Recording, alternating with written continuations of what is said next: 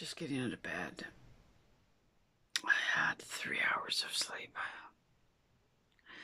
I was so hopeful I would sleep more. I'll tell you, what's wearing me down is the psychological torture of all this. You know, those that didn't survive, they didn't survive. They didn't die because this medical injury took them out.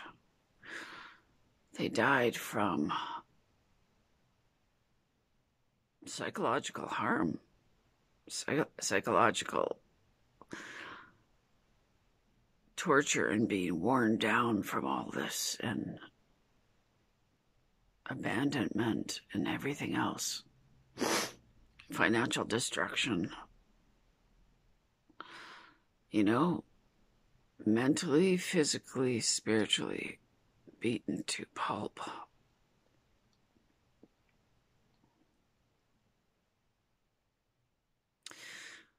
I have run a marathon for decades.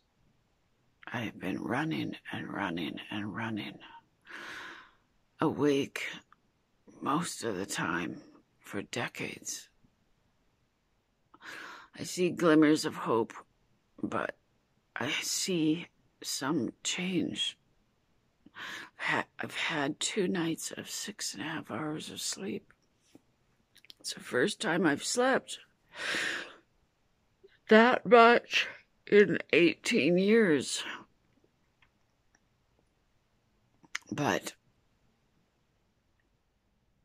the psychological torture,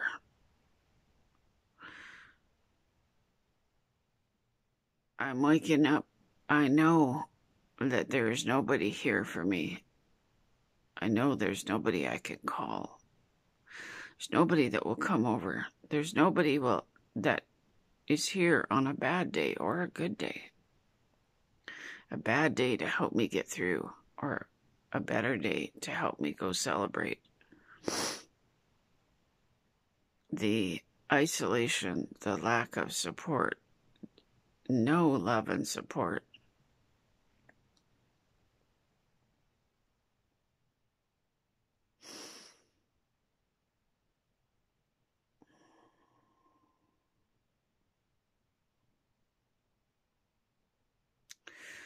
I've got an advocate in another province who,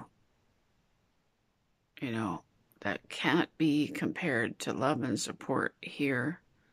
That can't be compared to somebody coming over and, hey, let's go for a ride.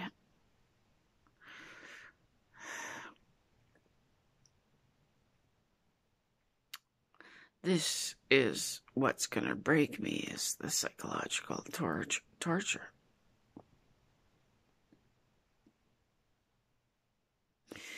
Some of the people that have gone, I really, at moments, I really sometimes think, there's one person in particular I think about. At times I feel angry towards them because I think, why couldn't you have tolerated more of this? Like, they were only months into this. Some of us are years into this, and it makes me angry. Why couldn't you have pushed through, gritted your teeth, and forced yourself forward when you had so much going for you? Why couldn't you push harder? And then there's moments I think, maybe this person was full of wisdom. Maybe they knew. Maybe they did not want to sign up for years of torture, physical and psychological torture.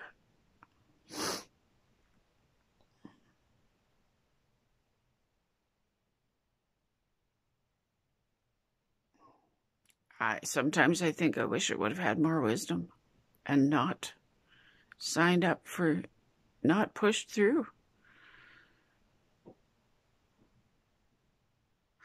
This is what will get me in the end, is the psychological torture, the lack of support. All the support here has dropped off. One person showed up. I knew trouble had arrived and everything changed. I don't see comments. The support has dropped off. My channel is shadow banned. The comments are shadow banned. All it takes is just one ugly person.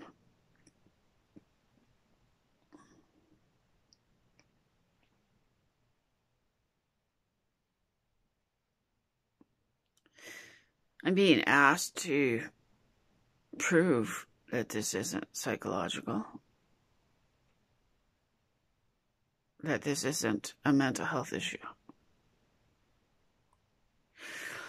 The absolute torture, psychological, mental health torture I have been through and am living every day because of medical harm, and I'm being asked to prove that all of this is not a mental health issue.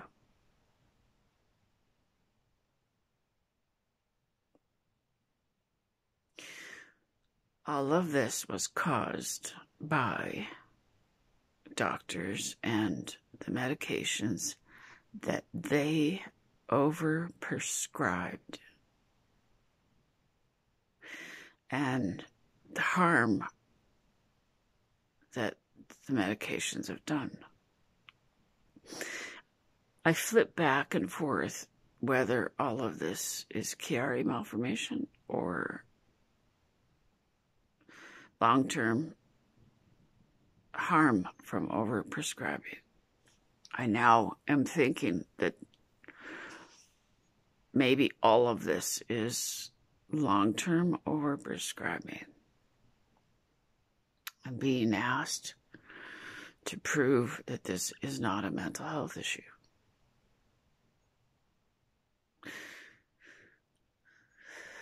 There's no way I can prove that it's not a mental health issue with a system that works against people. All the comments in my medical records, there's so many derogatory comments since I began waking up and figuring them out, right? Since I began medically researching, since I began becoming educated about all these medications. There's so many ways I've been harmed by them and their actions. I have been overdosed again and again. I can prove that with my medical records. I've been overprescribed. Every article you read, everything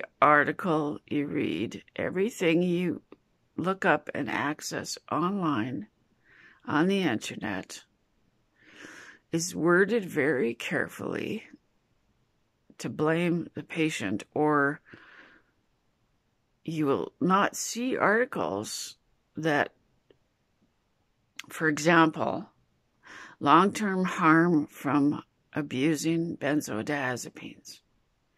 You won't see articles worded. It's all in the wording. That's how they escape responsibility, escape.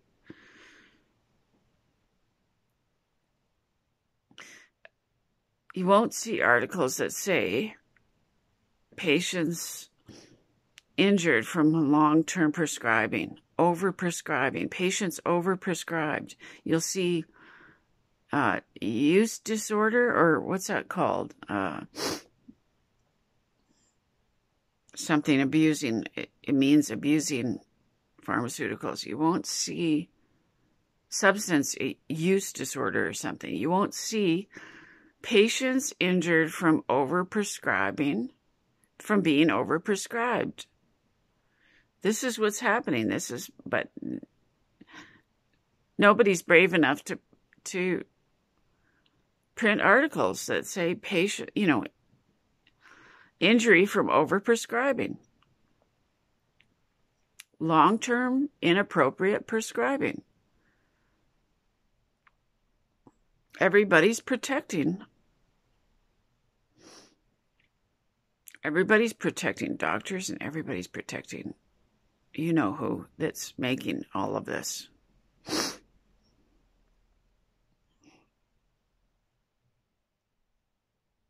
When this injury began, I have made hundreds of phone calls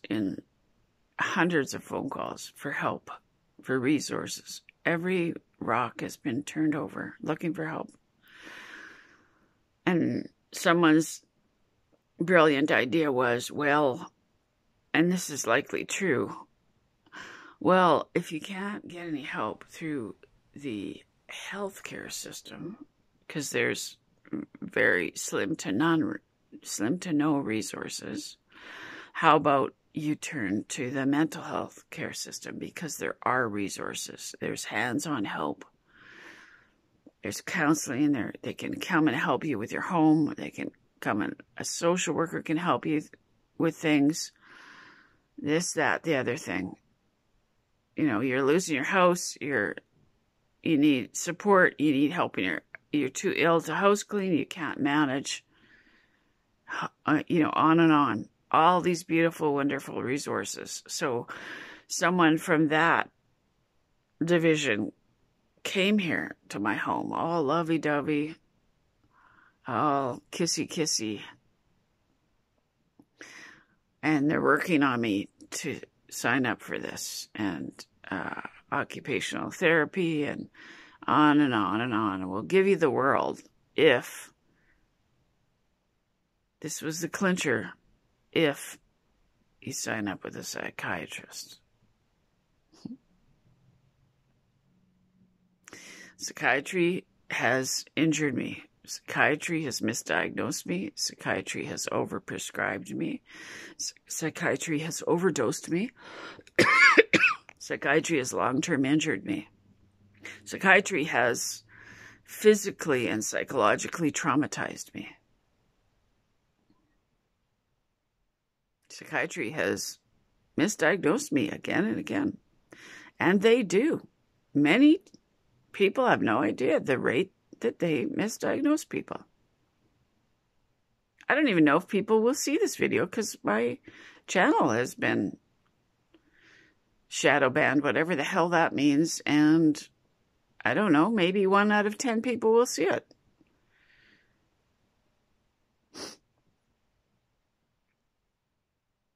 So I'm like, you want me to sign up with a psychiatrist? There's nobody to protect. Oh, we will. Oh, will you? Will you speak up? Will you make your voice heard and fight for a patient if they're being misdiagnosed again? Will you really?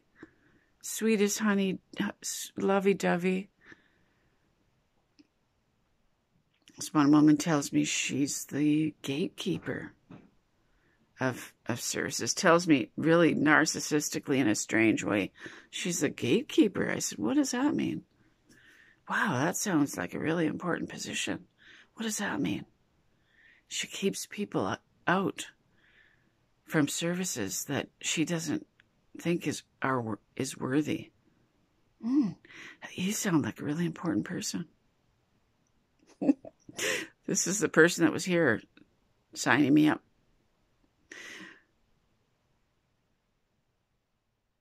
So they're talking me into this. And I'm like, well, somebody has to be protecting me. Who's going to protect me? They're telling me, well, they're not all bad. Maybe you'll get a good one. Look, just sign up and we'll see which one you get. So we moved forward, and I called them, and which psychiatrist,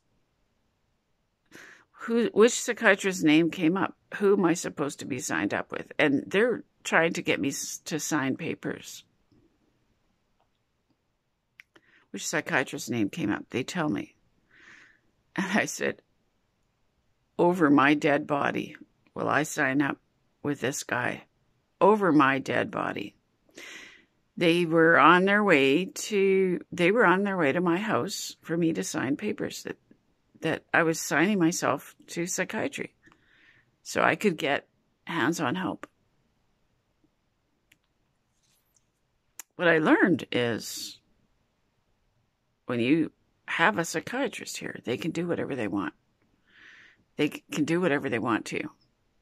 They have all power over you. They can take your home away. They can put you in a group home. They can lock you up in a psychiatric ward. They tell me whose name came up, and I said, over my dead body. You know what? There's good people, there's bad people, there's good psychiatrists, there's bad... Well, I can't say I've met a good psychiatrist.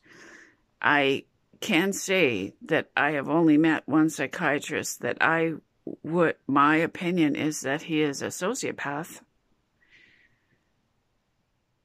And this is the person's name that came up. I haven't seen a psychiatrist in about 10 years. This is the name that came up. This sociopath. I can tell you about my experience with him in another video. It was brief. My opinion is that this guy is a sociopath.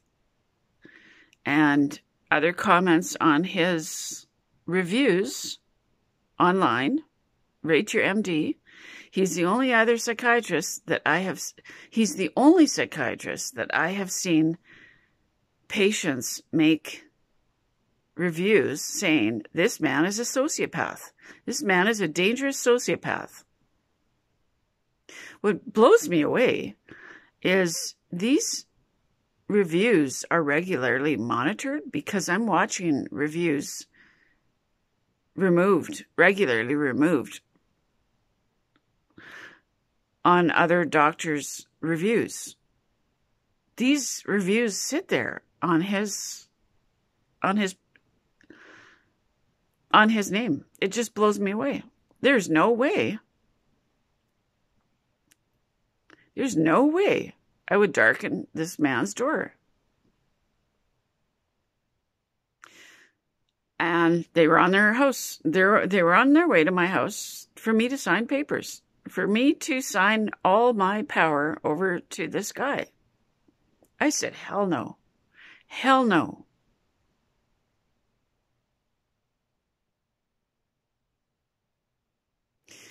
There's no one to protect patients from people like that. There's no one to protect patients.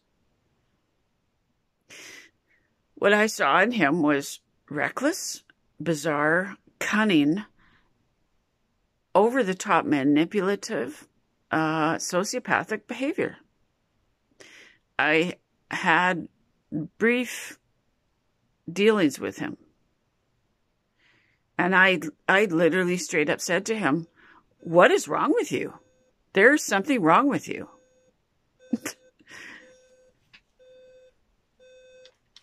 Like, what's wrong with you? I ran from this guy. This guy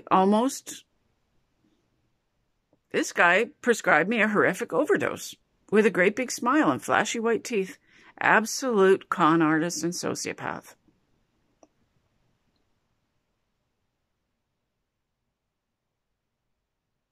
And I said to these people, the team of people that, all lovey-dovey and will come and help you in your home and will come in and help you with this and that. I said, hell no. And they said, well, okay, let's try another one. It's Russian roulette. Let's put another bullet in let's put another bullet in the gun and see what happens. Okay? Yeah, okay, maybe not. Let's play Russian roulette with your life. Maybe not. Maybe not this time. Maybe call me in another lifetime. We're dealing with madness. We're dealing with, I mean, literally Russian roulette. And they know it. There's nobody to protect people. It's so bizarre. Like, what a bizarre human experience to enter into this knowing that no one is going to protect me and fight for my safety. So that I can have someone to come and clean my house for an hour? Are you kidding me? Give up all my power and rights and my physical safety and my mental health? Are you kidding me? Now someone is asking me to prove that this isn't a mental health issue. My God, the cards are stacked against me in 1,000 different ways. There's no way. My last doctor I saw impaired 3 times. I'm in medical crisis, and the physician is impaired in front of me. To the point where I said at one appointment, "Are you okay?" And